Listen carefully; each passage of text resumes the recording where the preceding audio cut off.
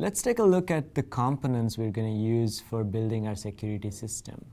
Our first component is our sensor. This is a contact switch.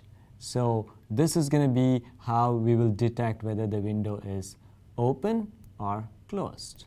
Open or closed. In order to make this since this is a prototype, we'll test it using a similar kind of switch which we can put on our breadboard, and we will look up the data sheet for this switch later when we start building it.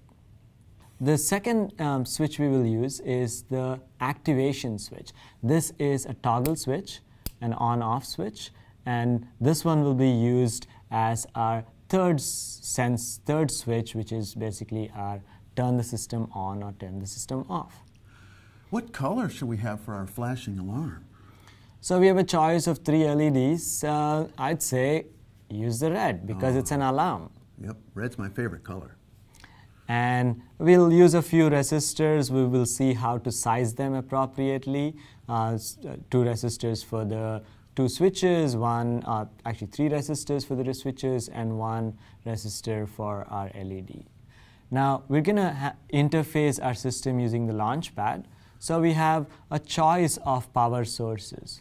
We have a plug-in wall outlet, or we could use a continuous battery power,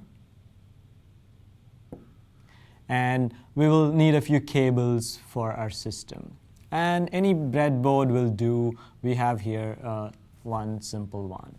All right. So next, we'll show you in theoretical way how all these pieces fit together. All right.